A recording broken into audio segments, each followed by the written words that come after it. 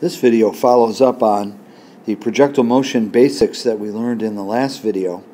So actually, to be able to follow this video, it would be really good to review the last video, particularly the formulas that were discussed at the very end. What we're going to do here is apply the formulas that were learned in the last video to sample problems of two types.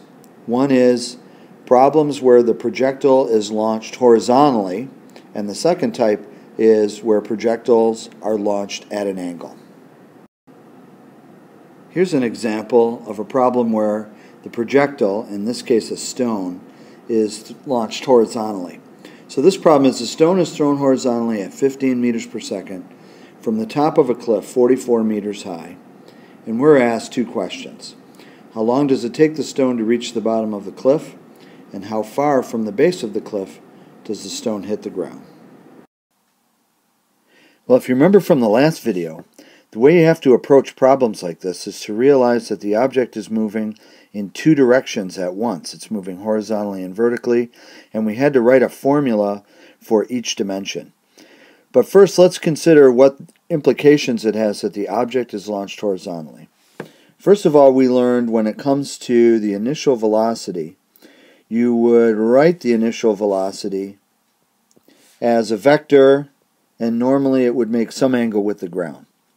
So then we learned that you had ways to calculate v initial x and v initial y given v initial. So v initial x would be here, and v initial y would be here. And we would use trigonometry to get v initial x and v initial y and plug them in the formula. But if the object is launched horizontally, it's as if this angle is 0. V initial, if it's launched horizontally, V initial is completely horizontal like this. And this means that theta is 0. So it's as if we, instead of drawing the V initial like that, we shoot it like this so that the angle is actually 0.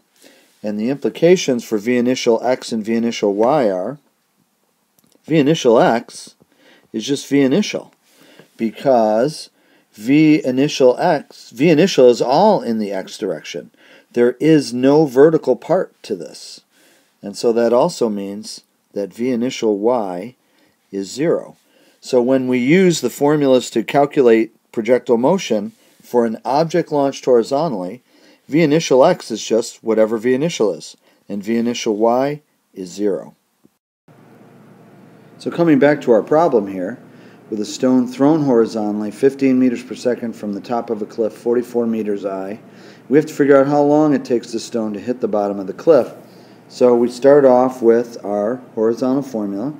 X equals V initial x component, horizontal component of initial velocity times time, plus 1/2 times the x component of the acceleration times time squared. And we had noticed before that when an object is traveling through the air, there is no acceleration horizontally. The object moves at a constant velocity horizontally, so that term is 0. And we also just learned that if you throw it horizontally, V initial x is actually just whatever V initial is. So our whole formula just simply boils down to this. The horizontal distance traveled is equal to the initial velocity times the time it's in the air. In this problem, that's how far it goes. That's the speed I launch it, which is 15 meters per second, and that's how long it's in the air. Question A is how long is it in the air? So that's it right there. That's 15, but I don't know how far it goes. So I need to write the vertical formula as well to solve the problem.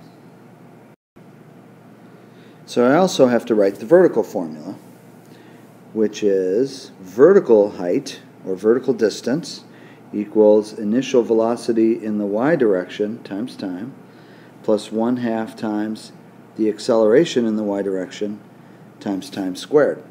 Well, if I launch something horizontally, then V initial y is 0. Also, when I'm moving vertically, the acceleration in the y direction is just the acceleration due to gravity. So the acceleration in the y direction is actually the acceleration due to gravity. So what's going to happen is this term is 0, and this term right here is going to be g, so I end up with y equals 1/2 g times time squared. Now in this formula, y stands for how high, or the vertical distance that the object travels. G is the acceleration due to gravity, which is 9.8 meters per second squared, and t is how long it's in the air. The distance that the rock travels, the stone travels, is the height of the cliff. So it falls 44 meters, so I know that. That's a known number. This is 9.8, that's a known number. And this is how long it's in the air. That's what they're asking me for, how long it's in the air. So all I have to do is solve for t. So what I'm going to do is to, first of all, multiply both sides by 2 to get rid of the 1/2. 2y equals gt squared. Then I divide both sides by g to get t squared by itself. And then I take the square root of both sides to get t. So all I have to do to figure out how long it's in the air is put the numbers in. So t equals the square root of 2 times 44 meters divided by 9.8 meters per second squared. And when I solve for that, I get 3 seconds. So that's the answer to part A. So we've answered part A. How long does it take the stone to reach the bottom of the cliff? It takes 3 seconds. And now we need to answer, how far from the base of the cliff does the stone hit the ground? So I've got to ask myself, in all these formulas, what letter is how far from the base of the cliff? What exactly is that? How far from the base of the cliff is a horizontal distance. And horizontal distance we are representing with an x. And so we had already built the formula x, when you launch horizontally, is just equal to the initial velocity times time, since the initial velocity is all in the x direction. So now I need this, and I just figured out that's 3 seconds, and the initial velocity, they told me, was 15 meters per second. So I'm ready to just plug this directly in. So x is going to equal 15 meters per second, and it's going to be in the air for 3 seconds. So altogether it's going to go 45 meters.